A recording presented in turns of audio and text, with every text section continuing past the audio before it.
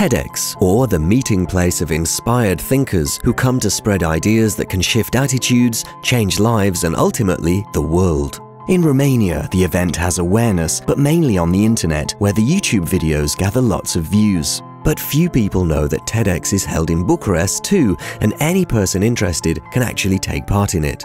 The brief asks to raise awareness about the upcoming event. So how can we best spread great ideas? By making them visual.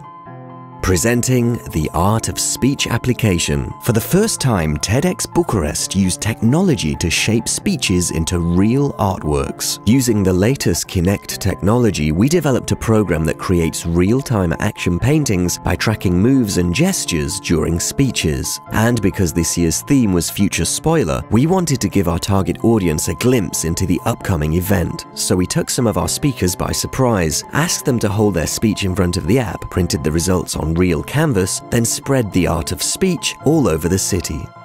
The results. The tickets for the event were sold out in just 1 week.